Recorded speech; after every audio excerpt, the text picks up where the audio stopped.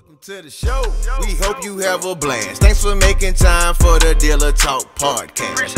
Another business leader, here's a penny for your thoughts. This ain't a regular conversation, baby. This that Dealer Talk. What up? Welcome to another episode of the Dealer Talk podcast. This is your host, Herb Anderson. Thank you so much for tuning in. I have my very good friends, Mr. Ben Cooper and Mr. Ross Good from across the pond. We're going to be having a great conversation. Gentlemen, what's up? How are you? Hi, Herbert. Nice to see you. Hello. Likewise. Good to see you guys. I'm glad to have this opportunity to chat with you. So what's up, guys? I kicked things off with kind of a background. So tell us about you. I'll jump in. My name is Ben Cooper. I head up Holt Automotive Recruitment. So we recruit over in the UK, or we started 13 or 14 years ago in the UK, recruiting across the automotive industry, mainly across dealership and retail recruitment. Over the last few years, a lot of our clients have been asking us if we'll help them out in the States. So Ross, who worked on a different team at the time, jumped across and started heading up the US division. And that's how we came across your podcast and you. And I'll let Ross introduce himself as well. Yeah, been in recruitment for 5 years, all with Holt. And I said, yeah, worked on the UK market within dealership. And then got given the great opportunities to work in the States, and yeah, loving it. And you know, thanks very much for letting us be a part of the podcast today. Yeah, absolutely. So Ross, you're here in the States now, or you just manage that from afar? No, well, at the moment, due to, of course, the ongoing pandemic, we are based in the UK, but frequently come over to the States on visits and this day and age, working remotely and doing everything video and, of course, telephone helps. But in the UK at the moment, yeah. Right on, man. I love the matching gear, by the way, guys. So very cool. Thank you very much. Yeah. Couldn't decide what to wear. So we thought, if in doubt, wear some branding. Yeah, right on, man. So you mentioned the pandemic. So let's start there, right? That seems to be the focus point of a lot of our sessions these days. So how's that whole thing impacted what you guys do? Truthfully, it's in the UK really difficult. We've had multiple lockdowns. We're in lockdown number 3 at the moment. Made it very difficult to do anything. Yeah, very different to over there. We can't do anything outside. So you can go to work if you have to, but apart from that, it's stay inside. So go and do your shopping. The US team, Ross's team, absolutely thriving. I mean, the pandemic's bad over there, but we're not. The rules aren't quite as strict. So yeah, there's been a lot of backing from our end to get going on the US stuff because it's more open than here. So yeah, Ross probably for you and a bit better, but there's lots more going on your side of the pond. Were you expecting that, Ross? And, when I think, yeah, I think like all of us, we didn't know what to expect. Right. I think we every day, especially last March when it really got to a point where nobody knew what was going on. We, like many trades, yourself, many industries, were just dated. But I think is things like interview, the face-to-face for some is a no obvious reasons. So the sort of increase in video and telephone interviews has gone up. But yeah, it's as Ben states, it's going well in the UK. Had its sort of peaks, but hopefully getting there now, which is good. Right. And did you so how does it contrast with what you got with the UK market? Is it are things considerably slowed down over there? Yeah, I would have said so. We're probably 30 or 40% of where we would be in a normal January. Wow. Yeah, it's slowed down. One, obviously, no one can go to car dealerships to buy cars. So everything has to be done over the internet. You can go and pick up your car. So service centers are still open, but anything body shop, anything like MOT or technician wise is pretty slow at the moment. So yeah, it's slowed down significantly. You expect to have a bit of a lull normally in December, and January comes back and everyone's happy and looking for a new job. But yeah, we've got another 6 weeks, 7 weeks of lockdown, so everyone's sort of biding their time until then. And given the extensions, it just keeps on sort of pushing it down the road. So it's difficult in the UK at the moment, which is why we're putting more emphasis on the US team. Although that doesn't mean there's no challenges with the US team. Obviously, trying to get a technician to download Zoom on their phone to have an interview as opposed to going down to the dealership is challenging sometimes. But it's working more than it is in the UK. Sure. No, I can imagine. I'm curious because, like, to your guys' point, like, it hasn't impacted us in that way, like with full lockdowns and things of that nature.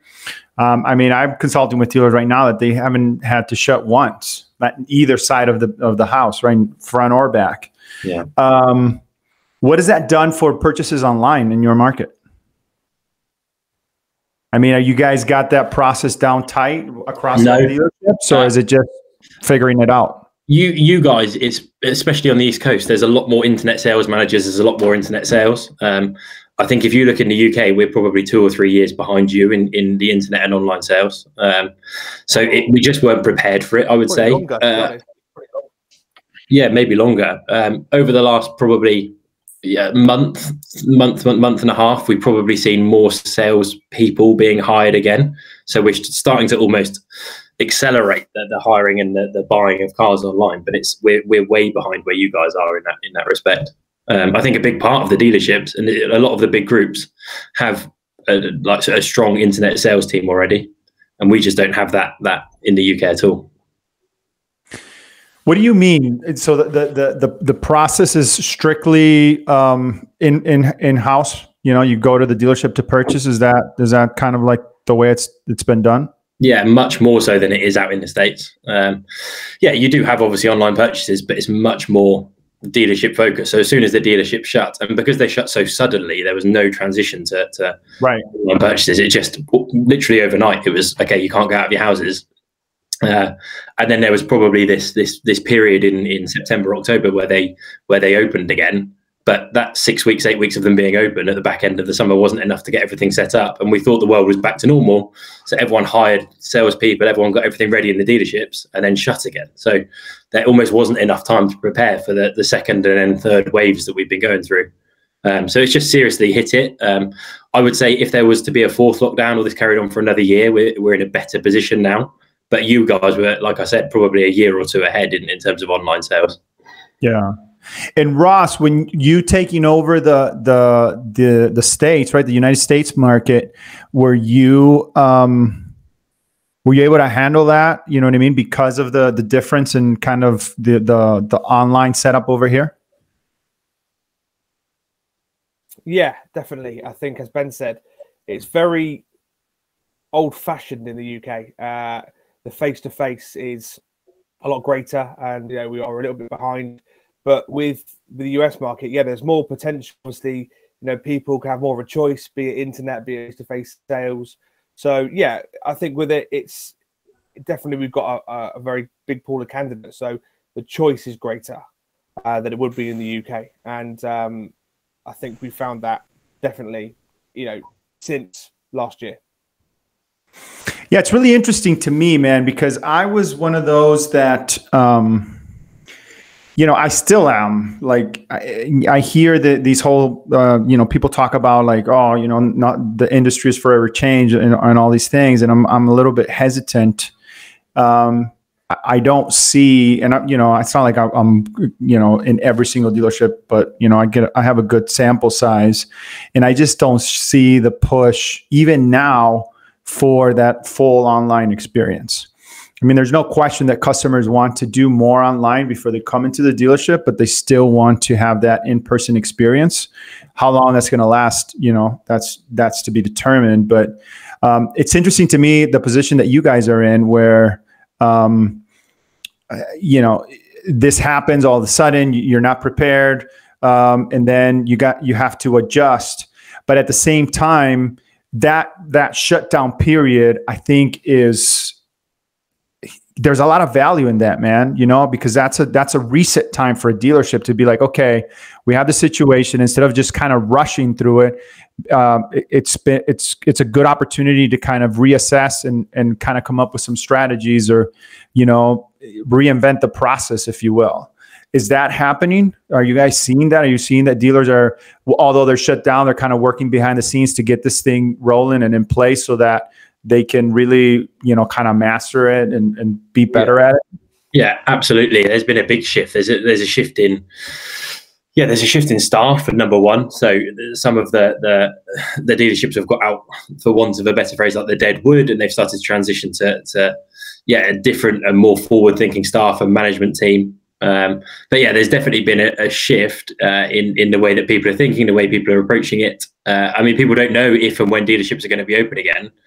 Right. They still have to sell the cars. They still have to fix people's cars. They still have to do everything. So there's a shift to everything, even if it's online booking systems and people being more available, online chats, like chatbots being available on websites, things like that. Little things that probably were in the pipeline of companies' back office, but weren't ready yet, and they've just pushed forward.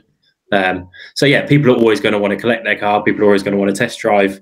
But there are more and more people doing 80% of it online before they go into store, as opposed to 80% in store and just having a look at where that store is online. Yeah.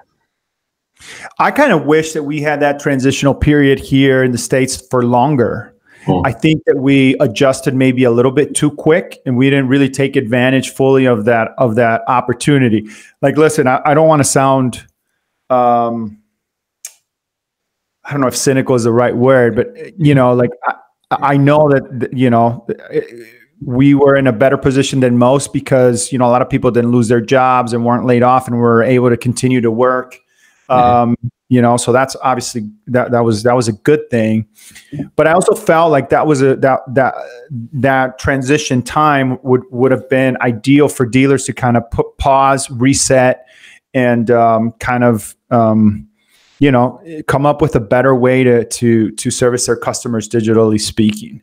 Again, I'm not a big believer that a lot of customers want to completely buy their cars online. I don't think that the numbers support it, but it's the future. There's no question about that. That's where we're ultimately going. You know, we're heading in that direction. So if we can create that environment now, while we have this opportunity, I think that everybody's going to be better for it.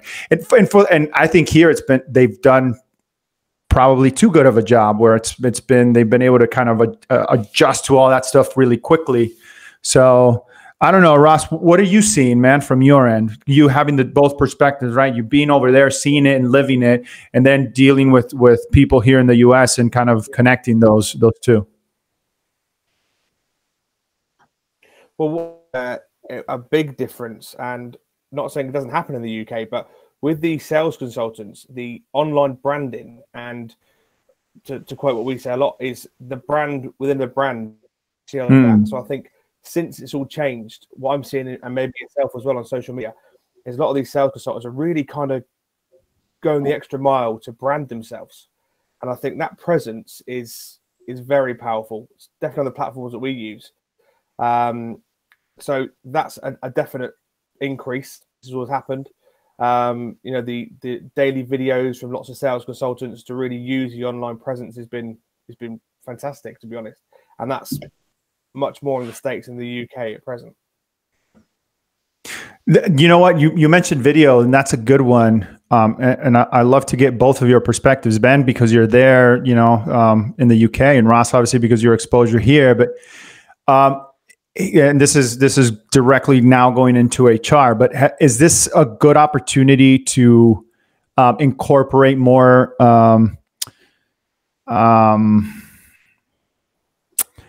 digital, what's the word, skills during the interview process? Like, you know, is this a good time to ask candidates? Are you willing to be on video? You know, do you mind using Zoom to conduct a deal? Are you willing to go on your phone and talk to your customer and have that video experience? There's been and has to be a huge shift with it. I think the one thing to note here is clients and dealerships have to be careful in not just adding extra processes for the sake of adding extra processes in the interview processes, and just having, okay, we can't meet you this week, so we'll do a Zoom call and then we're going to meet you, instead of just meeting you and elongating and dragging out processes. So I think customers and clients have got to be careful with that, because that has been happening a bit. But for sure, right, the future is going to be Microsoft Teams and Zoom and video calling your customers, and like Ross said, branding yourself as a sales consultant and getting your personal brand out there, not just your dealership's brands. So absolutely, it needs to be incorporated and used as part of the process, and you need to be able to see what people can do. Long gone are the days where you shake someone's hand and you sell them a car and you upsell them. It's more about what you can do digitally now than ever. So it's going to become the younger sales consultants coming through will actually absolutely be tested on that. And if you've been a sales consultant for the last 20, 25 years, it's probably time to get some sort of refresher and sort of pick up some of the newer techniques. But so what do you do with the guys that don't adjust, that are reluctant? Over here, they've almost been forced to, because it's slightly different, and Ross will probably jump in on that later. But they've been forced to, because it's the only way they can work at the moment. So they can't see people, so they have to. So dealerships are spending a lot of money on training people and teaching people, and new platforms, whether that's their own video platforms, whether that's Zoom, whatever it is, they are putting them through training programs. They haven't got a choice, because everything's shut. So that is slightly different to probably you guys over there, because what else can we do? It's the only way we can run business at the moment. And luckily, we've got a wonderful furlough scheme in place, which means people's jobs are protected. But as we come out of this, it's not just going to be, okay, the pandemic's over, let's all just go back to normal. So companies are forcing and have been forced to show their hand and get everything ready. But Ross will probably have a slightly different view in the US there. Yeah, no, I'd love to get his take on that same question too. So what are you seeing on your end, man? Yeah, I think, as Ben said, I think the ones who have been in the game longer, I think, yes, the league's advancing all the time, and the ones who are sort of much green in the industry and have been there 5-10 years have always had that incorporated. But there's also still a very big market of the personable touch, and I think that's still very much there. So people want to visit dealerships to speak to people who've been there a long time, who may not be averse to the digital world. So yeah, I think they have to adapt, of course, but there still is that split that people want to go out and meet maybe the saleswoman that had or seen many years before and still go and meet them, which of course has slowed it down. But I think, although, yeah, digitally it's taken over, there still is that gap in the market for the personable touch, as I said. Right on, man. So here's a question that I've had a couple of people in the HR realm do sessions with me this year, because for obvious reasons, right? Because of the pandemic and all that. But I haven't asked this question. And when I connected with you, Ross, and I was thinking about, some of the things that we could cover or that we could kind of bring to this discussion, this question was top of mind for me. And that is what would you say? What's the advice we give decision makers under these circumstances? Because whether you have the situation that you guys have over there in the UK or the situation we have here in the US, the one thing that connects us all is that things are different, man, no matter how you look at it. So hiring, you can't hire like you used to hire. So everybody talks about how this impacted the buying online experience, the service department, but what about the way that we build our teams? Like, what's different? And more importantly, what should we be doing as decision makers within the dealership to accommodate for the situation? From my side, so the biggest mistake people made at the start of this pandemic is they just froze. Nothing moved, nothing changed. Like hiring almost came to a standstill, but the requirements were still there. So the first thing is people need to change the way they hire, the way they find staff. It's not going to be as easy as it was before. There's probably a bigger need for people like Ross and me and our teams, because people are probably a bit more scared to move on and find new things. But the world is going to keep on turning. So it's very, very important that companies keep up with demand and they keep keep hiring and keep finding the right staff. I think that the need for staff is always going to be there, but it might be slightly different going forward. You're probably going to need a slightly different skill set, whether that's sales or technicians or whether that's back office. I think dealerships are going to change in the way that they run slowly. So you'll probably need a slightly different type of person. But yeah, I think that the biggest thing we had over here in the UK and across Europe and some of it in the US are that as soon as this happened, everything just froze for a couple of months, and they've been playing catch up ever since, seemingly. Yeah. Ross, would you add anything to that? Yeah, I think, as Ben said, but also I think behaviorally from clients is, even before the pandemic, the going online, look on job boards, and of course we all know the job boards out there. You get a similar pool of candidates from these job boards. So people like us, headhunters, recruiters, whatever you may call it, we on a daily basis, we build relationships with people. So we've got candidates and people we speak to who may not be active but passive. So I think changing the behavior of maybe not always going on the same similar job boards to dealing with teams who deal with candidates is something that can be changed, and that's a value in that, because you're getting fresh candidates who may not be on job boards, who may be on other avenues, other resource insights that we can speak to and do speak to. So yeah, that's what the biggest change for me would be.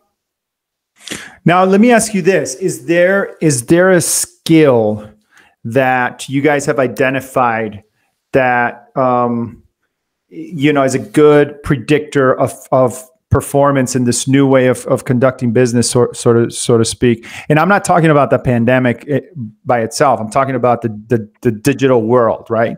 Social media, video, technology, basically. Is there a skill set that you guys have identified that translates well, that's a good predictor, that decision makers that are tuning in can kind of be looking for, that is something that they would need, that kind of showcases that this person is gonna do well? A big thing is just ability to come across well on video. So I guess us in the background, it's not natural for everyone. It's not natural, probably even for Ross and me, to be on your podcast right now. We're used to being on the phone with people all day. So it's not natural to do things like this. And it's the people that come across the same way on video and over this new age as they do in person. I think from an HR and a hiring perspective, it's important to realize that when you're speaking to people, it might well be the first time that they're picking up. They've downloaded Zoom that day, or they're using WhatsApp video or whatever it is. It's probably it might well be the first time they've done it. So there's much a skill in teaching candidates and us as in the background, prepping candidates and teaching them and showing them how to come across well on these videos, as it is we need to train and teach the hiring managers to make people feel comfortable, but also just to teach them and show them that it's not always going to be exactly the same over video. Trends and people are going to be changing, so it's what they can look out for in people's personalities. Are they being honest? Are they coming across well? They might have a bad internet connection, but are they coming across in an articulate way? Are they coming across? Are they speaking as they would in person? Are they telling the truth? Are they as good as they say they are? And it's very easy when you meet someone in person, you can look them in the eyes, but it's very difficult to judge that over a video call that might be a bit jittery. Yeah, but you almost have to now, right? Because I don't care if you're in the car business or whatever business. Mm-hmm. I think that, you're hiring in today's environment, you're probably doing a bunch of Zooms. Yeah. So if you have an issue with being on camera, if that kind of stuff intimidates you, you're going to have a harder time, right? So you might as well just kind of accept it and start doing as many videos as you possibly can be doing, because the more you do it, the more comfortable you're going to get with it. And that's just going to translate better, right? So I don't know. That's my thought, but. Yeah, it is. And us in the background, we're constantly video calling. I think Ross had it earlier today, actually, if I remember rightly, it was today. A candidate, I think, was due to have a face-to-face interview. They last minute said, no, can we do it over Zoom? And it's a technician who's been in the trade for a little while, not used to that. So from our end, in that background, Ross has already been on a video call to him. Ross has, instead of just having phone calls with him, he's made sure he's downloaded everything, he's prepped him, he's gone through it, he's gone through his CV over video. So it's almost he's having a second run at it. He's having a third run at it. It's not the first time he's on that camera in front of the client. And at the same time, we've spoken to the client and said, look, this is probably his first time speaking to a client. He'll be a bit nervous. Just give him some time. It probably won't come across as well as he would face to face. So as middlemen, as HR, as recruiters, it's very, very important that we deliver this message both ways. Right. Ross probably has a bit of insight there because I think it was your candidate, Ross, today.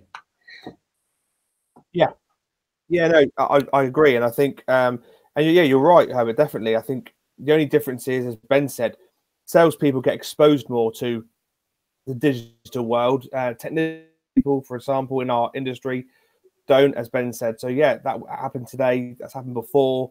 You know, although yeah, you've got to get used to it. There's still that initial process where you've got to do it for the first time, or maybe the second time, and there's no substitute for face to face, as we've said. But it is you know, can be vulnerable when you're at home, when you're on a video call. So if we can do our best to help people. And as Ben mentioned, do a few prep calls, a few prep video calls to get them comfortable, then that's it. So let me ask you, because Ben mentioned fear, right? And I like that. I want to tackle that because, you know, I think that this happens all the time, but I think sometimes we can lose great people because of that first impression, right? Because first impression fail or whatever. And now you add the I don't want to say challenge or obstacle, but you add the video element to it, which can be intimidating for some folks, right? When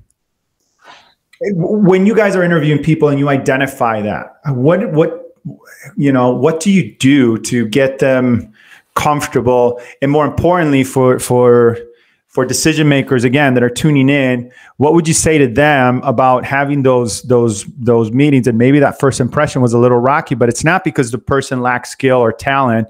It's just maybe they're just uncomfortable with this way of interacting. Yeah, get them talking about themselves.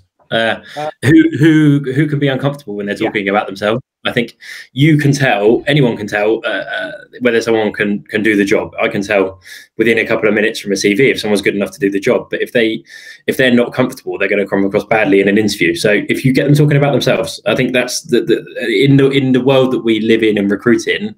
A lot of managers aren't taught to interview, so they're promoted from within. They move up in dealerships, and then it's all of a sudden they have to interview people, and there's no training on their end about how to get people to interview properly, how to assess people properly. It's easy enough to tick a box on a technician and say you can do the job, but are you the right person to come into our dealership? Well, it's pretty hard to tell over a 20-minute Zoom call. But if you have 15 minutes of them talking about themselves and them becoming completely comfortable, then the next 10 minutes that you're assessing their personality is better than just a 10-minute call assessing their personality without them being comfortable. So anyone is happy to talk about themselves. I think the biggest problem with interviews, and particularly Zoom and Microsoft Teams interviews, are that people just go straight into it, and it's very difficult to know how someone's feeling, to get someone completely comfortable. Whereas in a normal interview process, you'd sit down, you'd make them a cup of tea, you'd have a chat in and out of the room, you'd probably have a second person sat in there, they'd become more comfortable. On a Zoom call, it's right, hello, straight into it. So make someone feel at ease and you'll find out the real person. Go straight into some technical questions and some tough questions about how many cars they've sold, and you'll probably get their back up a little bit. Ross, what about you, man? Here in the for your US clients, like what do you do to get them more comfortable or ready for that first meeting? You know, perhaps their very first meeting ever via video. I think, first of all, initially lead the conversation. So explain, you know, the process. And as Ben said, let them open up, because sometimes I think in this industry and recruitment, the emphasis is put on the recruiter or the client. You know, it's important you to go in, impress. But equally, it's important for the client to, you know, show why they are the best place to work for this person. So it's really important for, you know, speaking to these people, to give them time to talk and not butt in, not lead the call. Let them. So by the end of it, good recruiters will pick out, you know, if they are nervous about seeing if they're holding back on something, but it all comes from them being able to express themselves. Yeah, no, I love that. I see that's the one thing that I do like about the video portion of it, because I think video is the quickest way to break the ice. You know, it's better. It's definitely better than an email, definitely better than a phone. And with all the restrictions that we have today, I mean, there's some benefits, right? You can interview more people. You can kind of gauge them before you ever have that in-person interaction. And, you know, I think it bodes well if somebody's comfortable on camera during an interview process. In the world that we live in today, they're probably more likely to do those sorts of things in the position, like do video, do social media, especially if you're in sales, that those sorts of activities that are business generating, or that are, well, I don't know if business generating is the right word, because sometimes those things are hard to measure, but at least brand building, right? You can use those tools to build out your personal brand, which ultimately benefits the dealership that you're associated with. You guys have mentioned this a couple of times, and I wanted to get your perspective on it, because I think it's an interesting one that, again, there hasn't been a lot of talk, or I haven't seen it out there in social media and stuff. But how does this pandemic impact hiring technicians, which, you know, was already a challenge, and now you throw this pandemic on top of that? What has that done for that side of the house? In the UK, it hasn't changed it. I think definitely. In the US, it has for Ross. Yeah, I think on both, to be honest, I think and I'm not saying this doesn't happen for sales, but definitely for technicians, the ones who are on a Master Tech level, who have got in the States ASE certifications, you know, companies are probably doing their best to keep them. So there is a certain level who may, you know, quite a lot who may not be certified, who may not have the state inspections license, but are very good technicians. So I think, yeah, there's probably less of those who have been certified than not, because, as I said, companies have looked at this and thought we can't, and they're trying to keep hold of it. Ben, what about you? You mentioned, and it hasn't really changed in your part of the world, but let me expand on that. So when you say it hasn't changed because of the pandemic, or it hasn't changed because there isn't a tech shortage like what we're seeing in the US and Canada? There's a big tech shortage, but it hasn't changed for years, because the shortage has been here for quite a while. I think the biggest thing over the last 12 months, 6 months, has been the hiring, or taking more risks on your hiring more junior people, hiring people that are moving industry. But yeah, there's definitely there's a problem in the UK, particularly because the pay is not fantastic over here, and state by state in America varies, but there's definitely a shortage of skilled technicians here and in Europe. So people are just taking more risks with their hiring, and that's only been accelerated by COVID. But yeah, it's the same, because the COVID hasn't changed it. There's a shortage in technicians. If you've got a good technician as a recruiter, they can probably go to 5 or 6 places, if not more, and anyone will snap your hand off for them. So much so that they probably don't even have an interview. You can send a CV and they can or send a resume, and they can be there the next day. It's just, if you're a good technician, you can work pretty much anywhere. The skill for us and difficulty for us is trying to find the ones that will make good technicians, or probably aren't quite there yet, and trying to place them with companies that really need them. But but doesn't that in essence create demand, which means they'll be making more money? You would think, wouldn't you? The salaries just don't go up there. A lot of the big groups are set in stone. Yeah, it's slightly different over here. I mean, we're salaried. A lot of the companies we work with in the US, and Ross does, is more a flat rate paid. But over in the UK, it's salaried and bonused. And if they start to change it too much and create demand and increase the salaries, there's going to be a lot of issues with the people that are already working. So right. It's a very, very difficult and delicate question. If you're desperate for someone and you bring them on a few $1,000s more than the person that came in last, there's going to be uproar on the site. So it's a really difficult one, because they need them, and they can get them if they just pay that bit more.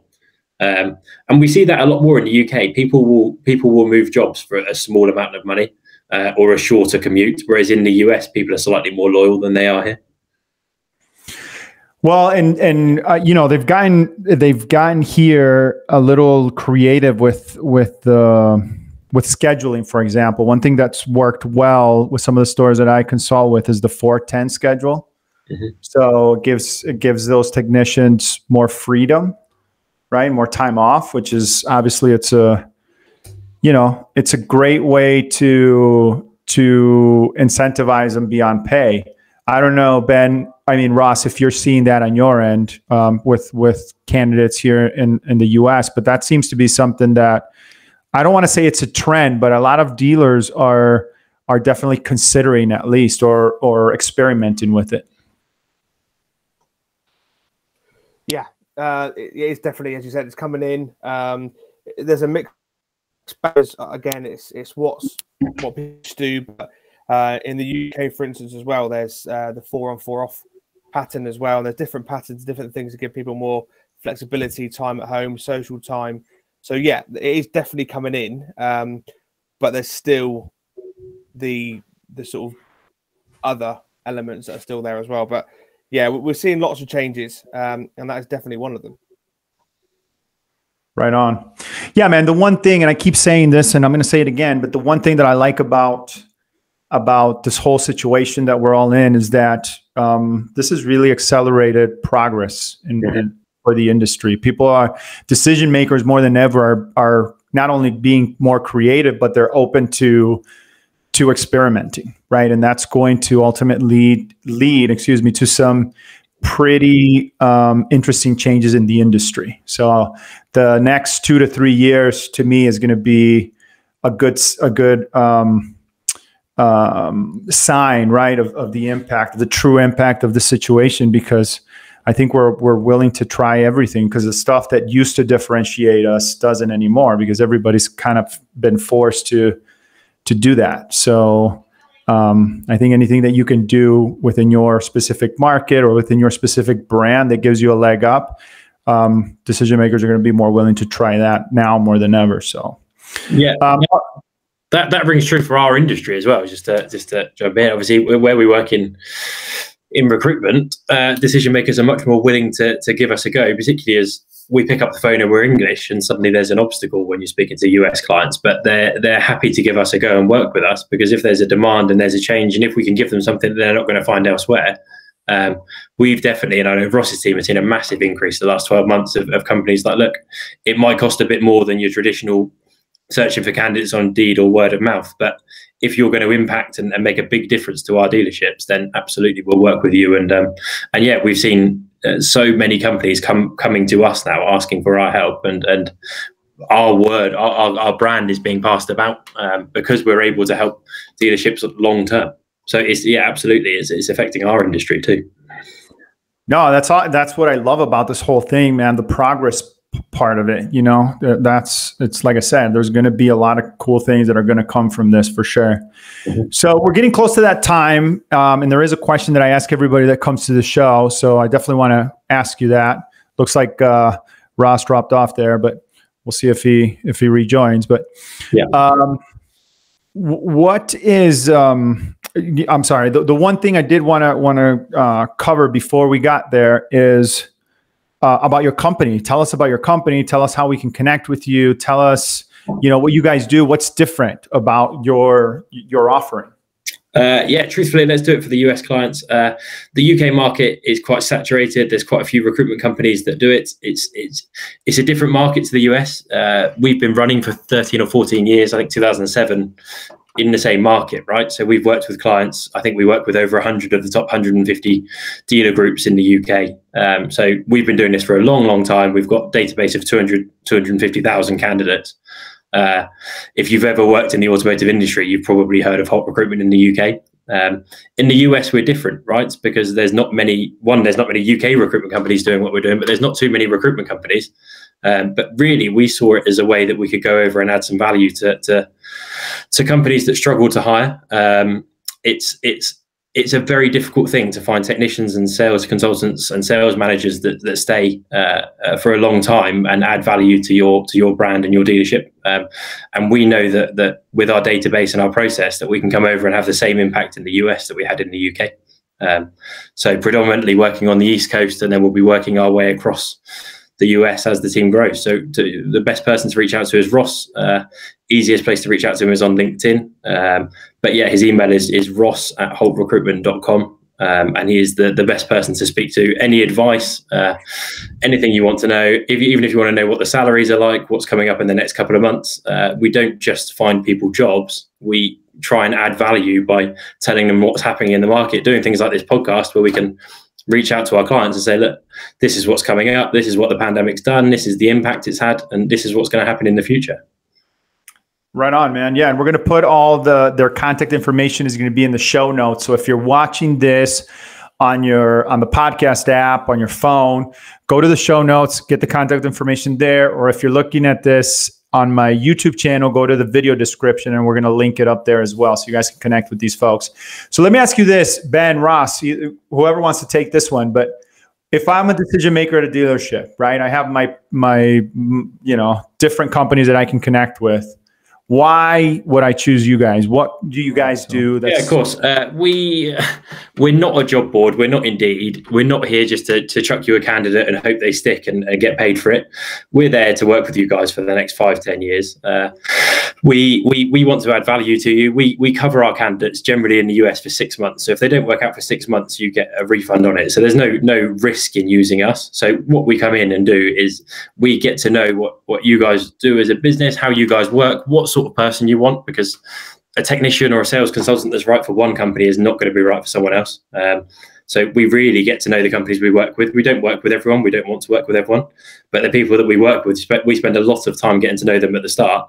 And we work on repeat business. So we get to know exactly what they're looking for. We go to market, and we don't find candidates on the market and then try and get them into companies.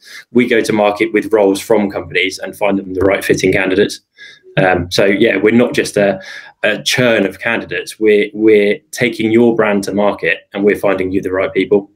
And from a candidate's point of view, we're not going to put you forward to a role that's not right for you, because if you're only going to be there for 3 or 4 months, it doesn't benefit you or us. So we're trying to find you the absolute right job.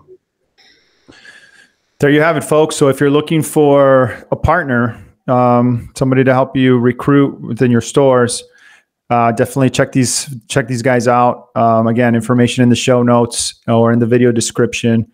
And yeah, man, I'm thankful you guys were able to join today. I know there's some, distance between us, and it's the connection sometimes isn't the best, but I think we got some good value out of this conversation, and I'm hoping that you guys can connect with some folks here through this effort.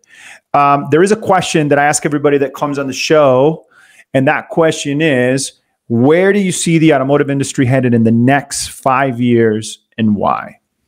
Where do I see it in the next 5 years? I think the last 6 months has probably given us a glimpse into where it is going to be in the next 5 years. I think you're going to get probably 80% of things done online. I think you're probably going to have less people actually working in dealerships and more people working at home. I think the back office structure is going to change an awful lot. I think you're still going to have the same requirement on the technician side of things, but the sales consultant, the sales manager's roles are going to change dramatically.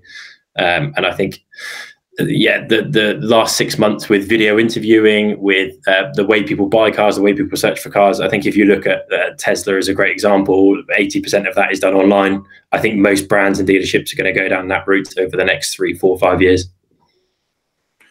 Right on, man. Ross, let's see if we can get some audio here. What about, so same question, but let's apply it to recruiting, especially here in the US. What do you see in the next 5 years? How are things going to change? I see people like us, our services, because they're getting tougher to recruit and to get out to the right talent. So I think to use someone like us who can really help you and build relationships with you and your staff and your companies, I think that's the way we see it going. Because although yes, the job boards that of course we liaise with and work with, back to the personable touch and to speak to someone, to gain relationships with teams of recruiters and headhunters.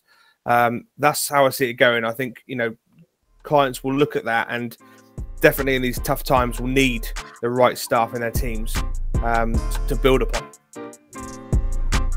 Right on, man. There it is, folks. There you have it.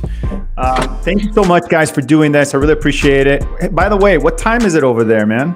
It is 10 to 11 p.m. Wow, man. So, dude, that's dope. Yeah. Thank you so much thanks for staying up late to do this. I appreciate it. Great conversation. That's all the time that we have. Thank you so much for tuning in. And as usual, we'll talk later. We only host a well-respected. The vendor LexisNexis. We don't sell digital marketing. What you do? We inspect it with our DT vendor management solutions. We come in like the EPA to clear out the pollution. Take the trash out. Go keep your P&L clean. Your inventory. From product pitches, meetings to cost negotiations, your vendors have you swamped. You have cars to sell, but most of your time goes in managing your vendor relationships. Wouldn't it help to have someone navigate the way ahead? Enter Dealer Talk Vendor Management Solutions. A filter between you and your vendor so you only have to deal with what's most important. We inspect your digital data to get optimum results for your money. Here's what we do. Give you an accurate idea of what's working and what's not for every digital service. Get vendors to submit monthly highlights, lowlights, and recommendations. Sift through their data to give you those metrics that matter. Evaluate all package, content, or cost changes and product pitches. Do monthly marketing budget analysis to ensure better ROIs. Finally, we give you concise reports and monthly videos with actionable insights. Now, you can focus on what really matters, selling cars. Contact us today and your first 30 days are free. Let's build your business together.